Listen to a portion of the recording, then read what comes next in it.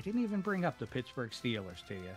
Fascinating as they are. Under win total. We'll discuss that later. 17-game schedule. You're saying under for the first time in Tomlin's career. Correct. Has to Does happen at that some mean point. that's great? I agree. They are very hip on what they have built. You know, they're very pleased with where they are right now. It feels to me. I know that they deep down understand that they don't have the long-term answer at QB, but I think they believe that they can Jacksonville Jaguars 2018 this thing, or 17, whichever year that was. Okay, I think they can hide the QB. I think their goal is we're going to dominate you defensively, and they are now, in fact, wired to do that.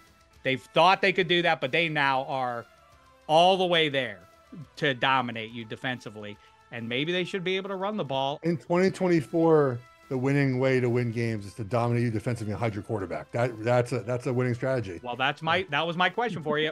Okay, I'm not going to get into it then with you, except to ask you this. If that happens, is Tomlin still there in 25, or do they go after Ben Johnson? I think it would be silly to fire Tomlin after one season he's under 20. I mean, the problem is just the quarterback. You haven't found a Big Ben replacement. I mean, that's the problem with a lot of teams have, right? When the quarterback leaves, is you haven't found the next person. So it's a matter. Look, we've talked about this on text a lot.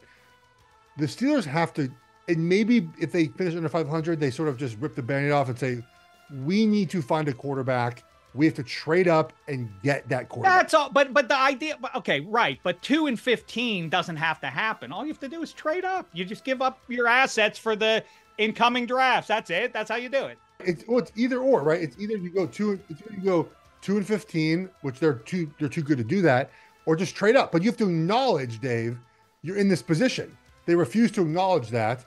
They want to continue to be this 9-8 team and 10-7 team, which is their team is not winning a Super Bowl as constructed. And to me, the Steelers are an organization that should always strive to win a Super Bowl.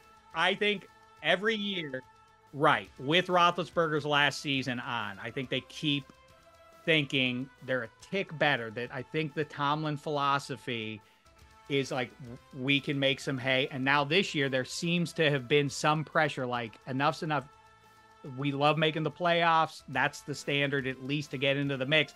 But you got to start winning some games, too.